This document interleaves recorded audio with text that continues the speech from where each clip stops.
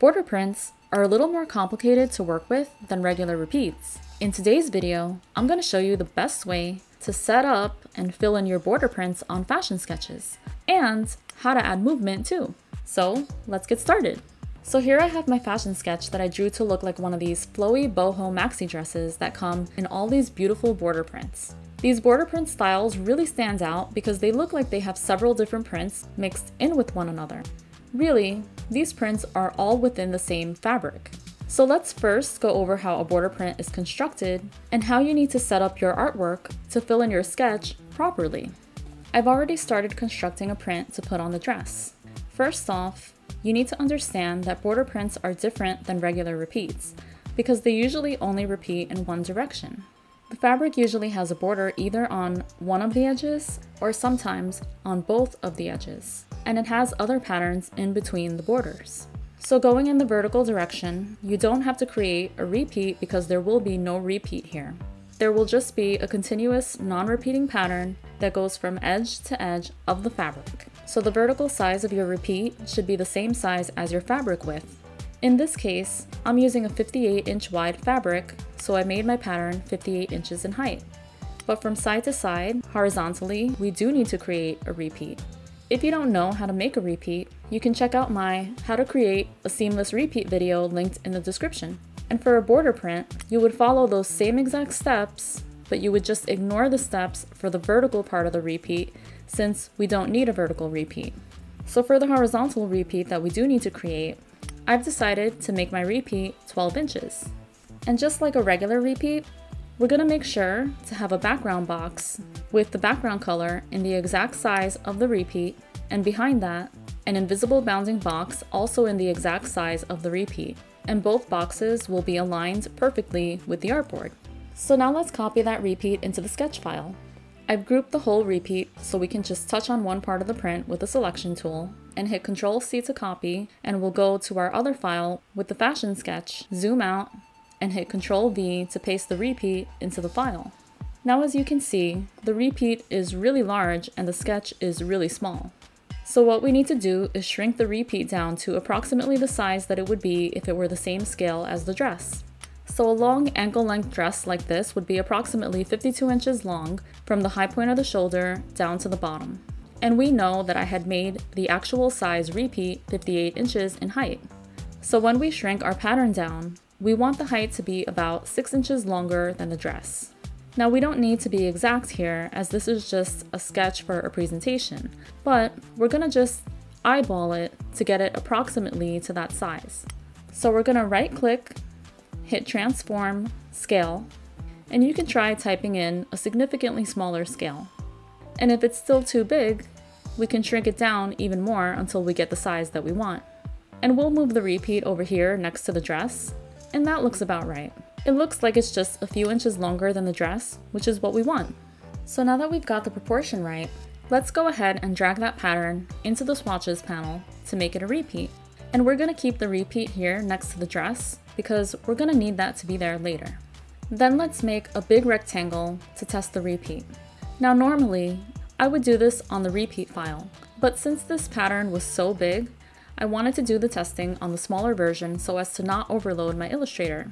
So when we test it out, what we want to check is that the pattern repeats seamlessly horizontally. As I explained before, there is no vertical repeat on a border print.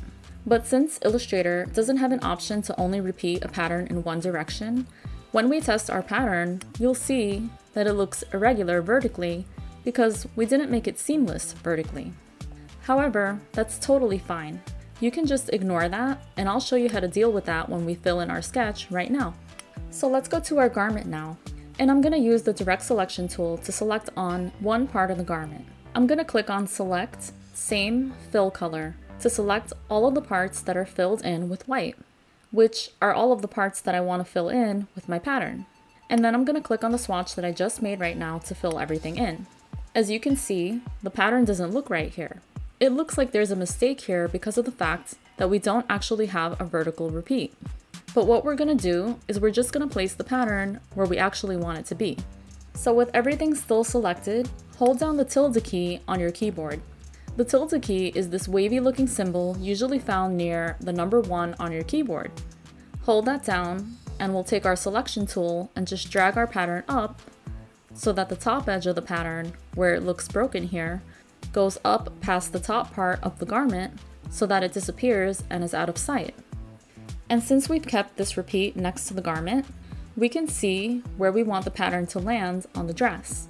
And we can use that repeat that's next to the garment as a guide to line up the pattern that we have within the garment. So what we're making sure of is that this top part of the print is here on the top of the garment, and then we have this other part of the pattern here on this part, and then we have this top border pattern here on this panel, and then we have our bottom border part here on this bottom panel, and that it's placed exactly where we want it. So now let's tackle the sleeve placement. We're going to select on just one sleeve.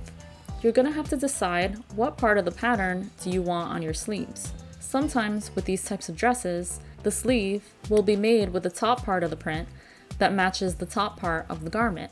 If that's the case, then you already have the print where you want it, but you still need to rotate the pattern so that it's aligned properly with the way that we would cut the sleeve. So take your direct selection tool to select this first sleeve. Select the rotate tool from the toolbar, and if you don't see it, it's probably hiding behind the reflect tool. So just click on the little black arrow to get the rotate tool to show up and select it. Now hold down the tilde key and drag on the pattern on the sleeve to rotate the pattern to the correct angle. Another way you might want to place your pattern on your sleeve is to have part of the bottom border on the bottom edge of the cuff. In this case, we'll select the sleeve with the direct selection tool, we'll hold down the tilde key, and use the selection tool to drag the pattern up until we can see the bottom border. And when I have as much of that part of the pattern as I want on my sleeve, then I'll also need to rotate the pattern so that it's aligned properly with the way that we would cut the sleeve. So with the sleeve still selected, we can rotate it in the same way that we just did before, or we can right-click, hit Transform, Rotate, make sure only Transform Patterns is checked, click Preview, and scroll through the angles until we get the angle that we want.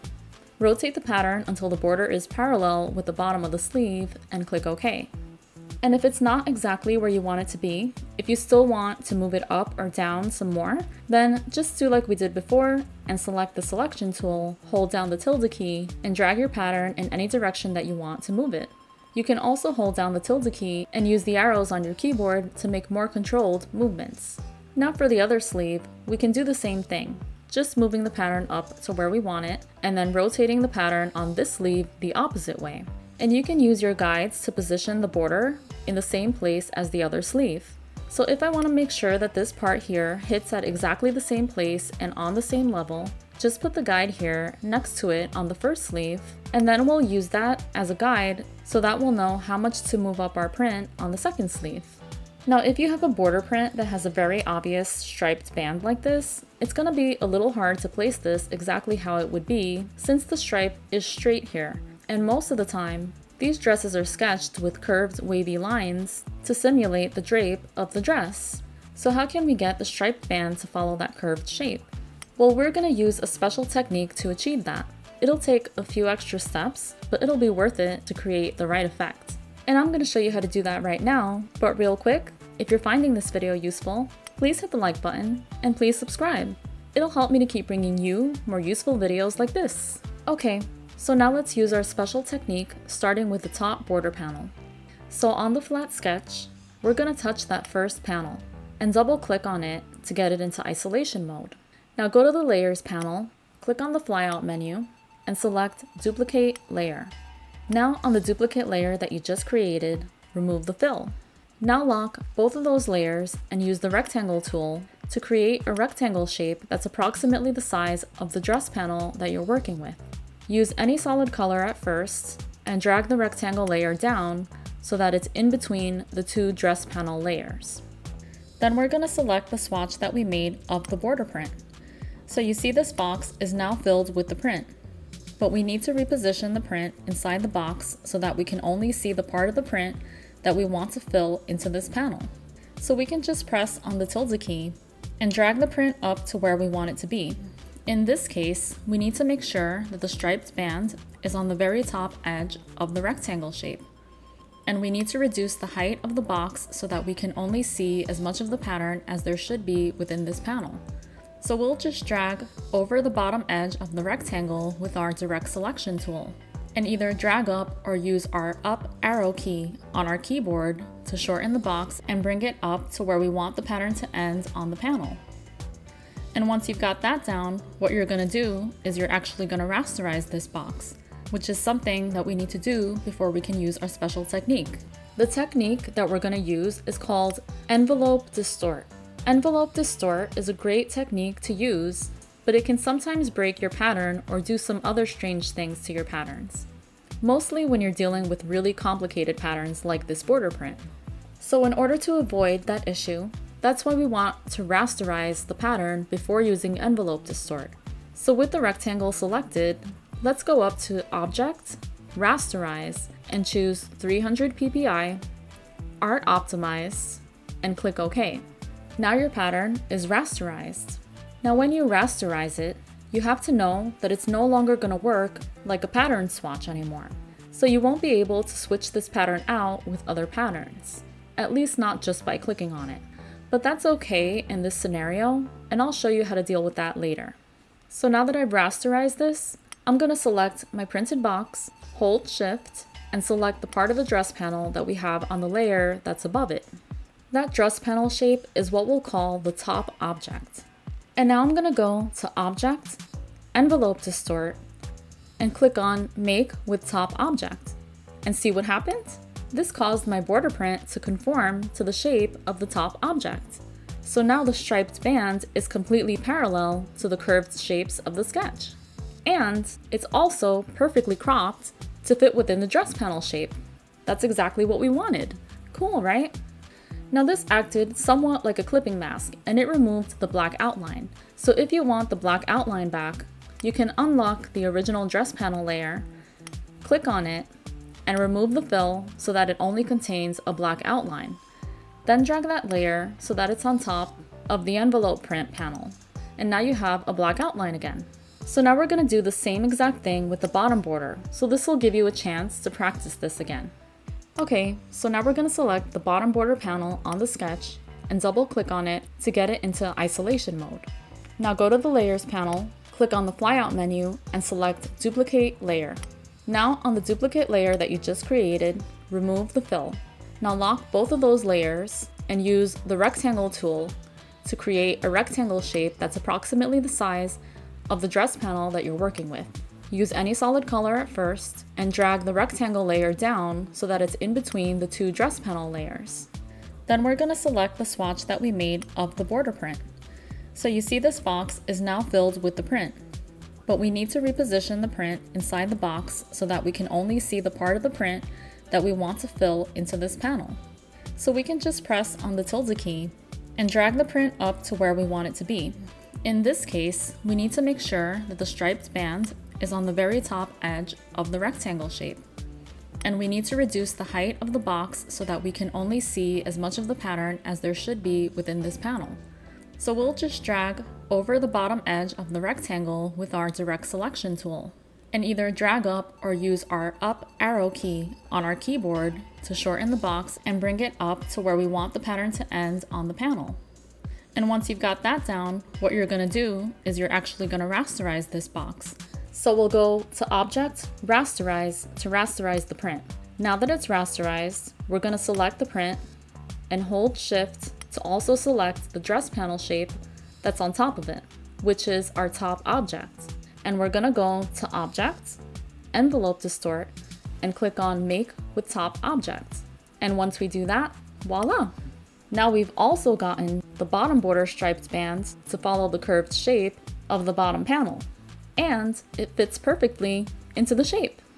And if you want your black outline back, just follow the same process as before. Unlock the original dress panel layer, click on it, and remove the fill so that it only contains a black outline. Then drag that layer so that it's on top of the envelope print panel, and now you have a black outline again. Now I just want to show you quickly how you would change or add another colorway of this print, because that's something that we do a whole lot in fashion design. Because we used two different techniques to fill the pattern on this dress, it's just going to be slightly different than the usual way. So let's make a copy of the whole dress by selecting the whole dress and holding Alt-Shift and dragging it over to make a copy. And I've already prepared my swatches of the entire border print in the second colorway. So let's lock the first dress so that we're just working with the second dress. We're gonna click on one part of the print with our direct selection tool. We're gonna go up to select, same, fill color, which is gonna select everything that's filled in with that pattern, and we're gonna click on the entire border print in the second colorway in our swatches panel. Now immediately, it changes everything that's in this print into the second colorway of the print that I just selected, except for the two border panels at the bottom. And the reason that it didn't change the color of these two panels, or that it didn't select these two panels in the first place, is because remember that we had to rasterize these parts in order to get the envelope distort to work properly. So like I mentioned before, these parts are not going to work like regular pattern swatches. So in this case, we're going to have to delete the prints that are in these two panels here. You can do that by clicking on the first panel, going to Object, Envelope Distort, Release. And that will bring this back to the rasterized box with the pattern, and your dress panel will be a solid gray shape here. So just touch the box with the pattern and hit the delete key on your keyboard to delete it. Then to input your new colorway of the border print, do this. Double click on the gray shape to put it into isolation mode. Then we're going to repeat the basic process that we did before, but with the new colorway of the pattern. So make a rectangle in any solid color. Fill it with the pattern in the new colorway. So you see this box is now filled with the print, but we need to reposition the print inside the box so that we can only see the part of the print that we want to fill into this panel. So we can just press on the tilde key and drag the print up to where we want it to be. In this case, we need to make sure that the striped band is on the very top edge of the rectangle shape. And we need to reduce the height of the box so that we can only see as much of the pattern as there should be within this panel. So we'll just drag over the bottom edge of the rectangle with our direct selection tool, and either drag up or use our up arrow key on our keyboard to shorten the box and bring it up to where we want the pattern to end on the panel. And once you've got that down, what you're going to do is you're actually going to rasterize this box. Go to Object, Rasterize to rasterize it. Then do Arrange, Send to Back to get it behind your gray shape. The gray shape must be on top. Now select both the rasterized pattern and the gray shape, go to Object, Envelope Distort, Make with Top Object, and there you go. You did it again with the new colorway. Repeat the same process for the bottom border, and now you have a whole new colorway of your border print dress. Now I know that last part may have seemed like a little bit of a hassle, but in this case, I think it's really worth it to get the striped band following the dress shape and getting a more realistic effect on your border print dress. And for anybody who's having issues with the pattern placement moving around when you move your garment around, that really shouldn't happen. And there's a really simple way to fix that. Before you attempt to move your dress anywhere, you need to check this one important thing. Go up here to the control panel, click on Preferences, and make sure that Transform Pattern Tiles is checked. If it's not, then check it and click OK. And once you make sure that that's checked and you go back to your artboard, when you move your dress, you should be able to move your sketch around to anywhere that you want, and your pattern will not move from where you placed it on the garment. So I hope that helped, and if you want to keep learning how to make prints like a pro, then check out the rest of my print pattern playlist. See you there!